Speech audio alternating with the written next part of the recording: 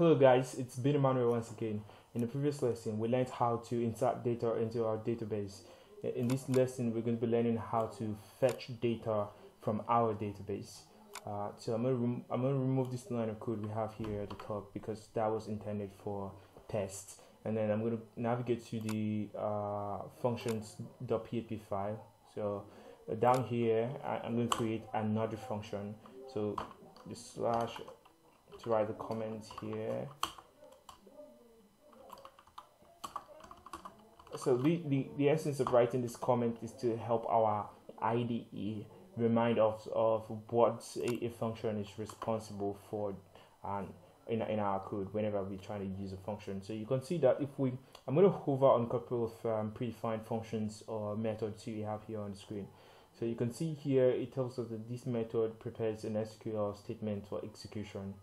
You can see that if we hover on this one, you can see it says bind variable to a parameter statement as parameters, bind variables to a prepared statement as parameters, and then on this other line it says executes a query, and this other line you can see it says close a prepared statement, and on this line it says close a previously open database connection.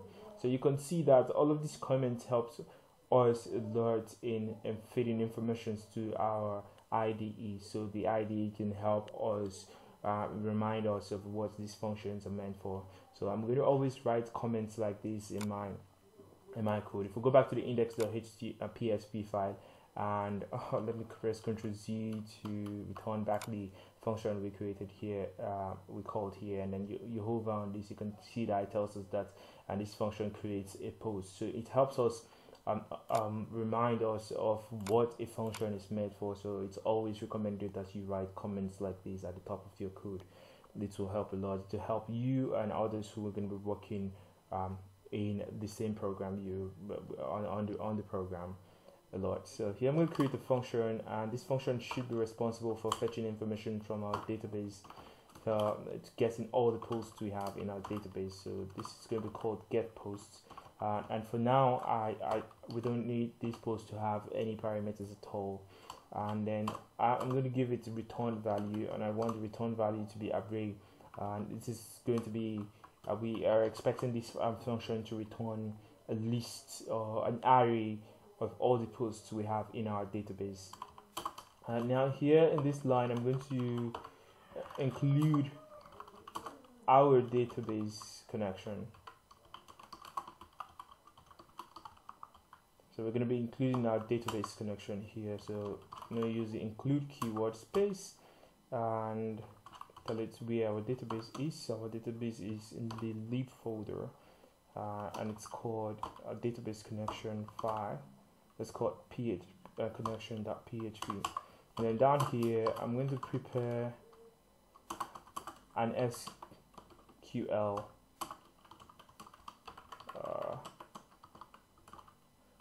statement. I think I should scroll this down a little so you can see the code, and then maybe increase the font size so you can see my code clearly.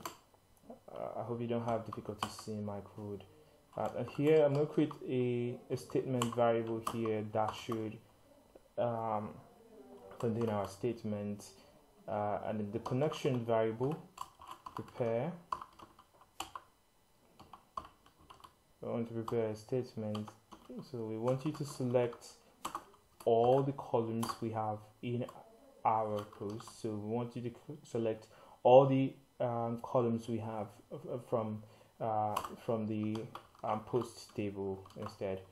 So select all the columns from the post table, and here we don't need to bind any parameters because we have no variables to bind to the statement. So I'm just going to go ahead and execute the query. So here I'm going to execute the query. So stmt execute. Now on this line, what I'm going to do here is this. I am going to we're going to bind the result value here. So bind result values. Now, what are the result values? The result values are the values you are fetching from the database. So the columns, the informations in the columns you're fetching from the database are what we call the result values. So we would need to bind them to variables so we can use the data later in our program. So what I'm going to do here is the stmt, which is a short form for statement, bind underscore result, and I'm going to indent this so we can just for readability. So we are going to feed it with all of the informations we want. We're going to be fetching from our database. So we want the ID of each post. We want the author of each post. So we're creating variables to store the author of the post. We are going to create a variable to store the title of every post we have, and then we're going to create another one to store the contents of every post we have, and then we're going to create another one to store the status of every post we've got, and then we're going to create another one to store the dates the post was created, and this should do. So the next thing I'm going to do down here is fetch the information. So we're going to fetch the data from our database here, and we can fetch the data. So here I'm going to use a while loop here because the data we're fetching is going to be more than one. So we're going to be using the while loop here. So while stmt fetches the data. So while it fetches the data, we would like you to do something down here. So we would like you to do a couple of stuffs for us here. So I'm gonna go back to the top of my code here, and then I'm gonna initialize an empty array here. Now, what should this array be? This array should be called posts. Why? Because this array is going to contain all the posts we're going to be having fetching from our database. And then inside the while loop here, I'm going to create another array again called post. This time around, this array is going to be an associative array. So I'm going to create an associative array here. So this array is just going to contain a single post. This is going to represent a single post we are fetching from the database. So it's going to represent all the posts we are having in our database. So I'm making it an associative array because I want the data to be labeled properly. We want something like a key and value pair, unlike the numbered values keys. So the numbers keys instead. So here the ID is going to be ID. So you can see the information we have here. So the ID is going to be this ID. We are the ID we're binding to this variable called ID, and then the author is going to be this, the value we have here. So whatever value we're binding to, the value we're binding to that variable called author. So I'm going to do is to all of them. So title should be, why do I keep pressing the space bar key there? So the content is going to be content here. No, this is supposed to be title instead. So title, and then content is going to be the variable called content, and then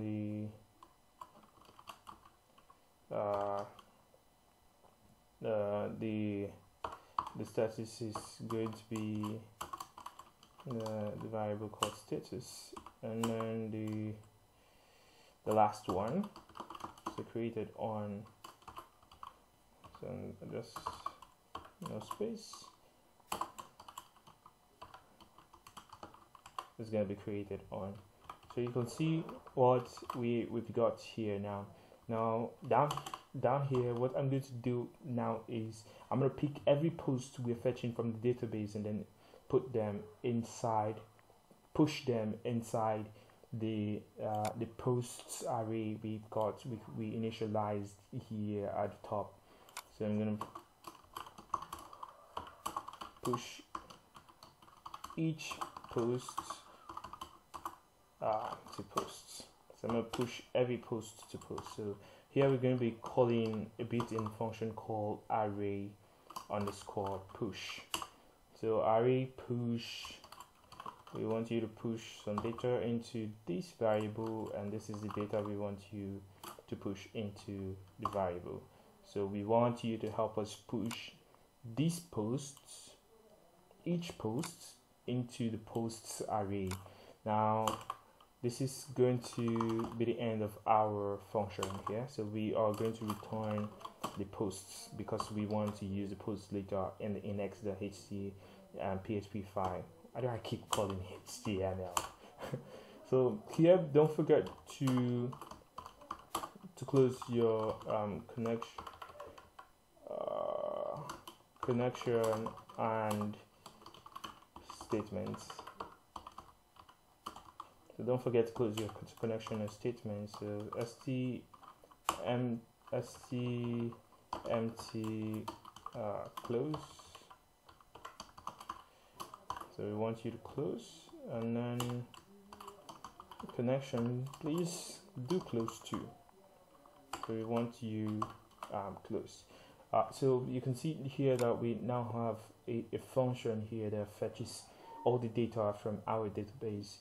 If you get confused anywhere, if you get confused anywhere, you can leave a comment in the section in the comment section below, and I'm going to try to explain things much easier for you to understand. So here, what we have here is a loop that's going to loop through the posts we are having. So provided we have posts in our to fetch in our database, it's going to keep fetching the posts and then putting each of the data inside of this array, and then finally putting it inside of this big array here, so we can return them to whoever is calling them.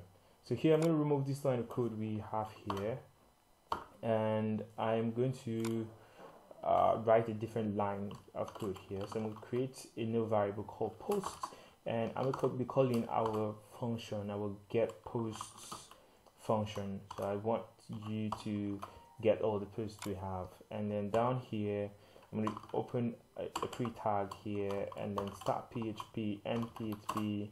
Don't mind me, I'm using the shorthand way of outputting stuff, and that's why I have the equal sign instead of PHP. So instead of PHP here, I'm just having this, and everything's still going to work fine. So I'm going to print R. What I want to do is print the posts we are fetching from our database, and just because we want to see the post. So the essence of having the pre-tag here is so we can format the data properly, so it looks good on when we view it on the browser. So here I'm going to open up my browser now, and then try to access the application. So localhost /php-tut, and now you can see that we have an array of all the data we fetched from our database. So this is an array of all the posts we have in our database. Let's go back to our text editor and then maybe populate the data in HTML tags we are going to be having here. So I'm going to create an article tag down here, and this article tag can be divided into two. So you can give them classes when you want to style them. So we're going to be styling them in a different lesson. We're going to be styling them. So this could be the head of our post, and the next tag, this one, is going to be maybe the body of our post. So this is the head of our post, this is the body of our post. So in here we're just going to create a h3 tag, and then this is going to contain the title of all posts, are going to be here, and then maybe a paragraph here to tell us who made the post. So posted by maybe a bold tag, an I tag, and then the name of the author is going to be here, and then down here this is going to be the content of the post. Why do I keep starting PHP here? So the content of the post is going to be here. So what I'm going to do here is I'm just going to cut out this code, because the essence of writing this is just so we can see what's an example of what we're going to be displaying to the user. So here I'm going to start PHP here and PHP, start PHP here and PHP, and the first one here I am going to create a for each loop.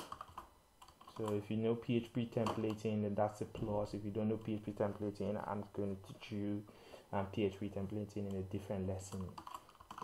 So for each post as post, then we want you to end the for each loop here. So here between the start and end PHP tags, I'm going to paste in the HTML code we copied sooner. So this is just going to give us a certain amount of this tag depending on the number of posts we have. So here I'm going to change the title here, and then here in the title here we're going to be outputting whatever the title of the post is. So it's post title, and then down here it should be start PHP and PHP posts author, and this should be start PHP and PHP posts contents. So this should be post contents. So here we can also change this. We don't want this at all, so we can just change this to a H1 tag here, and this should be blog. So maybe this is our blog page, and then I'm going to comment out this line. So I'm just leaving that line here because we will need it later. So let's go back to our browser and then see what we've got here. So I'm going to refresh the page by pressing F5 on my keyboard, and then you can see that we have all the data we need on the screen. So thank you for watching this video. If you like this video, if you really enjoyed the video, please like the video, leave a comment in the comment section below. I'm going to answer every question. If you have any questions, or you encounter any problem during the course, or you can leave your questions down below, and I'm going to answer every question you ask. And you can also share this to friends if you think your friends should also watch these videos. Thank you for watching.